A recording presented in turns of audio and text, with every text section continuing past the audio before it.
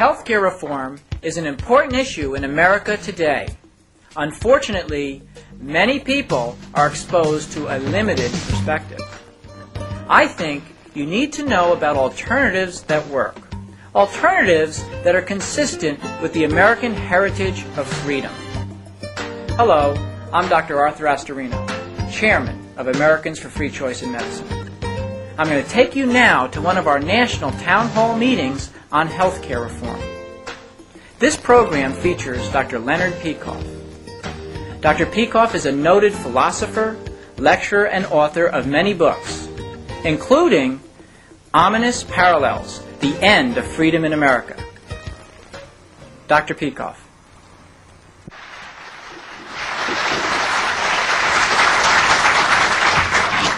Good morning. Most people who oppose socialized medicine do so on the grounds that it's moral and well-intentioned but impractical. In other words, it's a noble idea which just somehow does not work. I do not agree with that approach. Of course, socialized medicine or government control of health care, which is the same thing, is impractical. It does not work, but it is impractical because it is immoral. This is not a case of noble in theory, but a failure in practice. It's a case of vicious in theory and therefore a disaster in practice. So I'm going to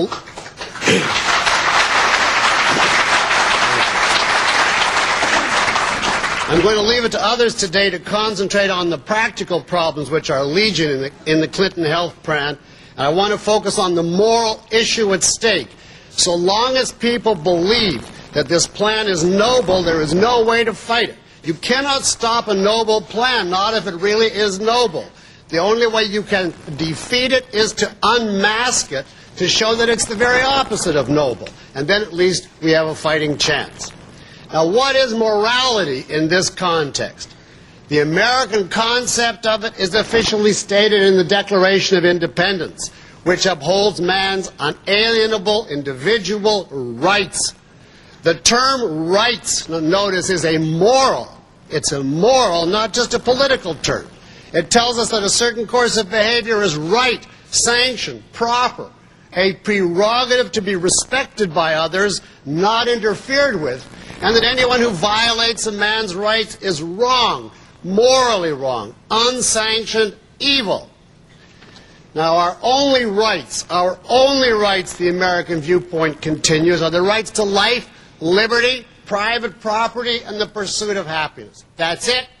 According to the Founding Fathers, we are not born with the right to a trip to Disneyland, or a meal at McDonald's, or a kidney dialysis, nor with the 18th century equivalent of these things.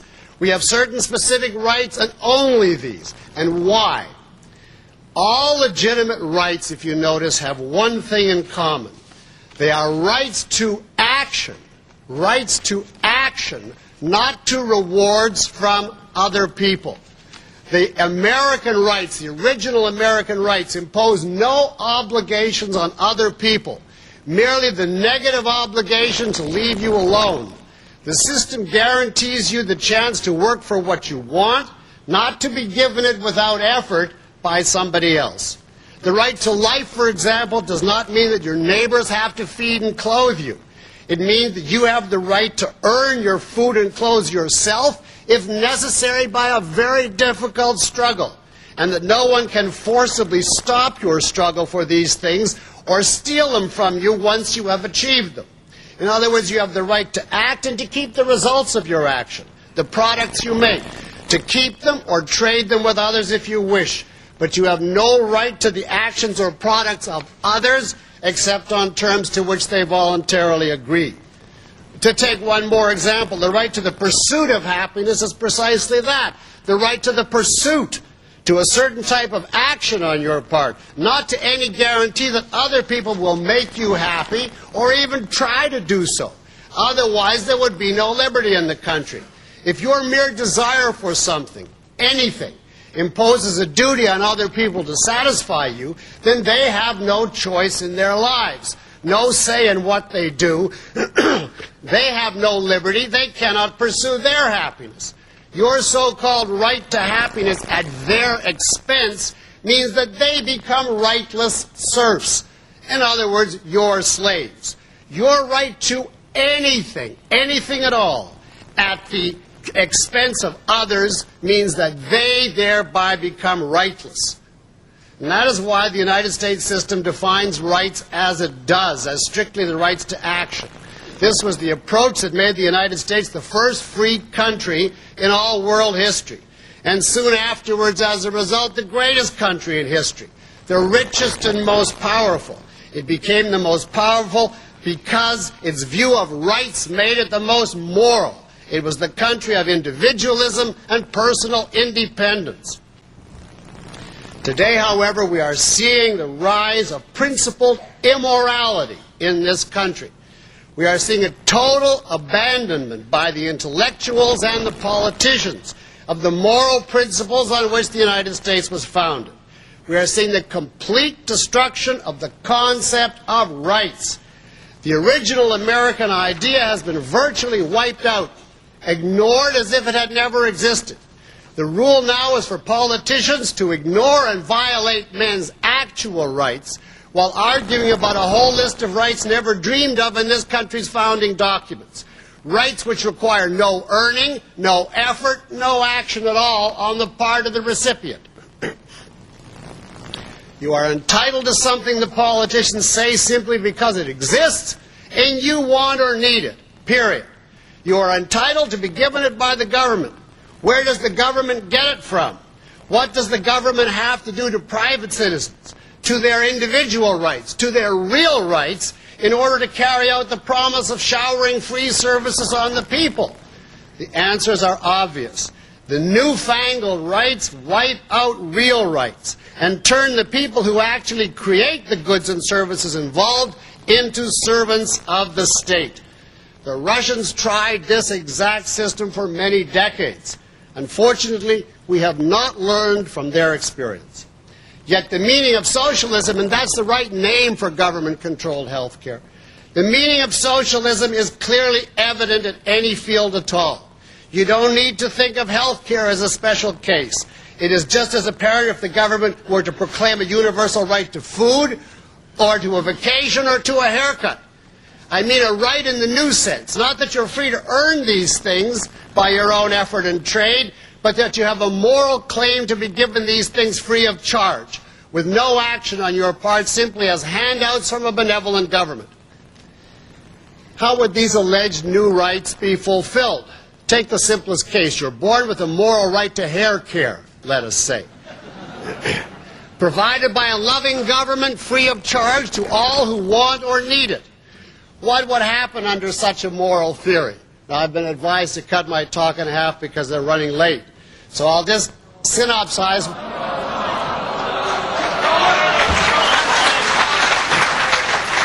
right, this is what I had written originally. Haircuts are free like the air we breathe. So some people show up every day for an expensive new styling. The government pays out more and more.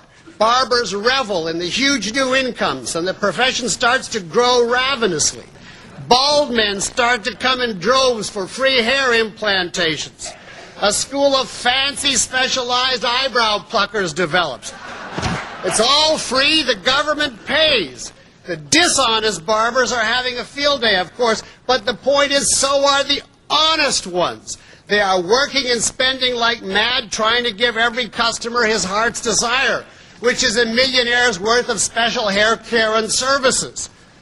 The government starts to scream, the budget is out of control, suddenly directives erupt. We must limit the number of barbers, we must limit the time spent on haircuts, we must limit the permissible type of hairstyles. Bureaucrats begin to split hairs about how many hairs a barber should be allowed to split.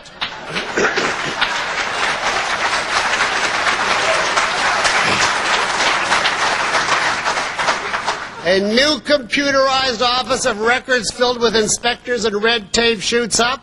Some barbers, it seems, are getting too rich. Still, they must be getting more than their fair share of the national hair. So barbers have to start applying for certificates of need in order to buy razors, while peer review boards are established to assess every stylist's work. both the honest, the dishonest, and the overly honest alike, to make sure that no one is too bad or too good or too busy or too unbusy. Now, in the end, there are lines of wretched customers waiting for their chance to be routinely scalped by bored, hog-tied haircutters, some of whom remember dreamily the old days when somehow everything was so much better. Now, do you think the situation would be improved by having hair care cooperatives organized by the government, having them engage in managed competition managed by the government in order to buy haircut insurance from companies controlled by the government? Now, if this is what would happen under government-managed hair care, what else can possibly happen? It's already starting to happen under the idea of health care as a right. Health care in the modern world is a complex, scientific, technological service. How can anybody be born with a right to such a thing? Under the American system, you have a right to health care very simply if you can pay for it. In other words, if you can earn it by your own action and effort. But nobody has the right to the services of any professional individual or group simply because he wants them and desperately needs them.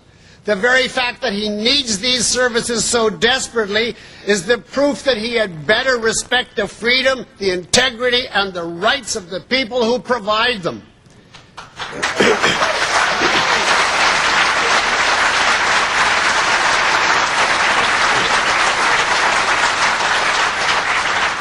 A man has the right to work, but none of us have the right to rob others of the fruits of their work. We do not have the right to turn other people into sacrificial, rightless animals laboring to fulfill our needs. Now, some of you may ask here, but can people afford health care on their own? And even leaving aside the present government-inflated medical prices, the answer is certainly people can afford it. Where do you think the money is coming from right now to pay for it all? Where does the government get its fabled unlimited money? Government is not a productive organization. It has no source of wealth other than confiscation of the citizens' wealth through taxation, deficit financing, or the like.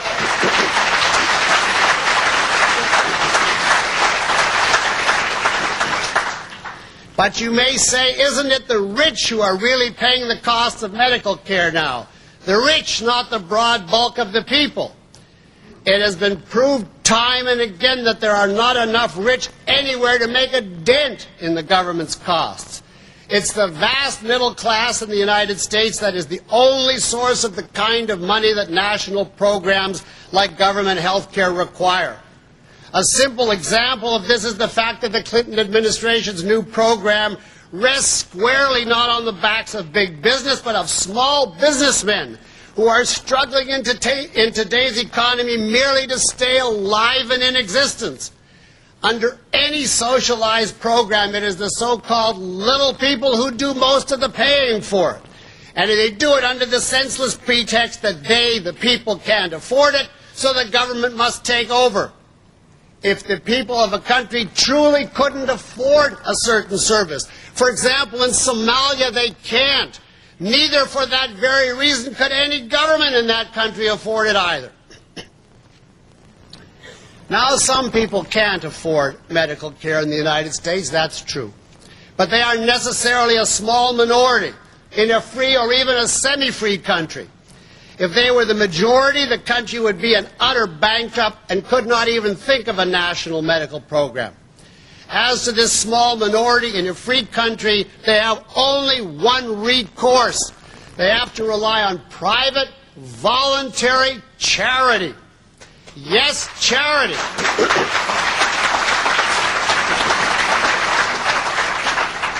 In other words, the kindness of the doctors or of the better off. Charity, not right. In other words, not their right to the lives or work of others. And such charity, I may say, was always forthcoming in the past in America. The advocates of Medicaid and Medicare under LBJ did not claim, if you go back to the 60s, that the poor or the old got bad care. They claimed that it was an affront and an outrage for anyone to have to depend on charity. Now, the fact is, you do not abolish charity by calling it something else. If a person is getting health care,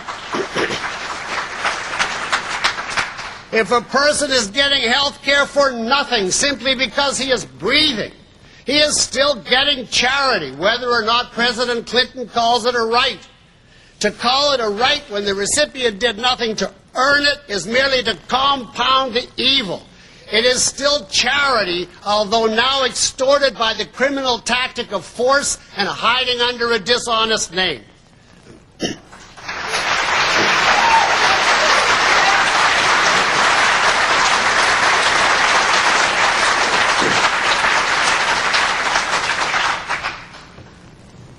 As with any good or service that is provided by some specific group of men, if you try to make its possession by everyone a right, you thereby enslave the providers of the service, wreck the service, and end up depriving the very consumers you're supposed to be helping.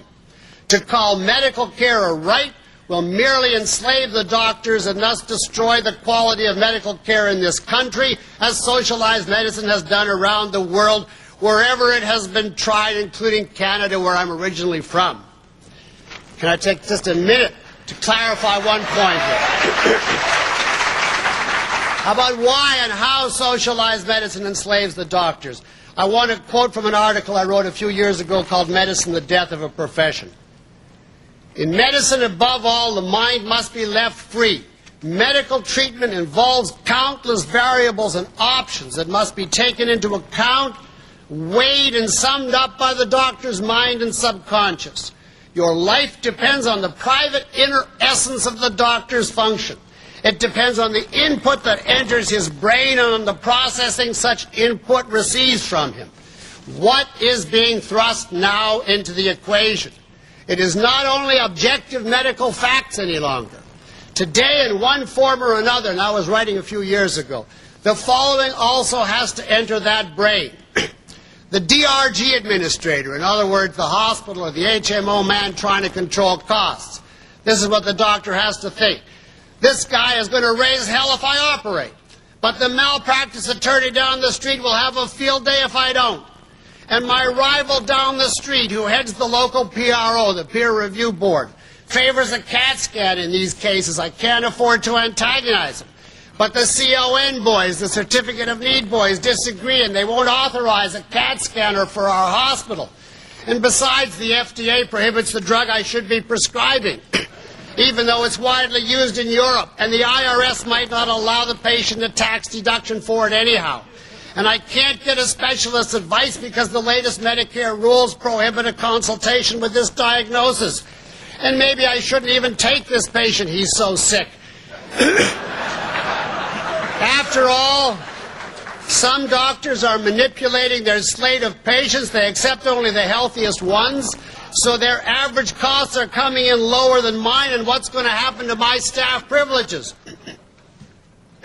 Would you like your case to be treated this way, by a doctor who takes into account your objective medical needs and the contradictory, unintelligible demands of some 90 different state and federal government agencies, which is what there are? If you were a doctor, could you comply with all of it? Could you plan or work around or deal with the unknowable? But how could you not? Those agencies are real, and they are rapidly gaining total power over you and your mind and your patients. In this kind of nightmare world, if and when it takes hold fully, thought is helpless. No one can decide by rational means what to do. A doctor either obeys the loudest authority, or he tries to sneak by unnoticed, bootlegging some good health care occasionally, or, as so many of them are doing today, he simply gives up and quits the field. The Clinton plan will finish off quality medicine in this country because it will finish off the medical profession. It will deliver the doctors bound hands and feet to the mercies of the bureaucracy. The only hope, and I'm at an end, for the doctors, for their patients, and for all of us, is for the doctors to assert a moral principle. I mean to assert their own personal individual rights, their real rights in this issue. Their right to their own lives, liberty, property, and their pursuit of happiness. The Declaration of Independence applies to the medical profession, too. The battle against the Clinton plan, in my opinion, depends on the doctors speaking out against the plan, but not only on practical grounds. First of all, on moral grounds. The doctors must defend themselves and their own interest as a matter of solemn justice, upholding a moral principle, the first moral principle, self-preservation. If they can do it, all of us still have a chance. I hope it's not too late. Thank you for listening.